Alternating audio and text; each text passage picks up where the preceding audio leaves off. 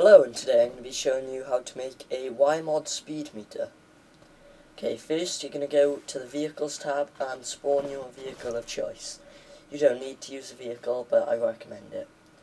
Then you want to go over to Wire and go to Wire Detection, SpeedoMeter. You want to spawn one of these and make sure both the boxes are unticked. You put this on the vehicle of your choice.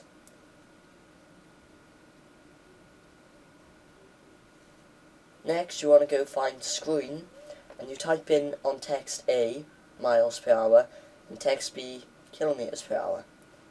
And you spawn that wherever you want, and you can choose the model of the screen above with the list of those.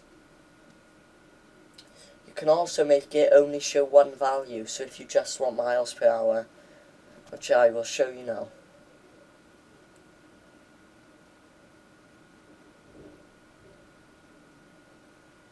As you can see, it only has one value. Now you go to Wire Advanced and you link miles per hour, A to miles per hour, and then A to miles per hour, and B to kilometers per hour. That's basically how you do a wire speedometer.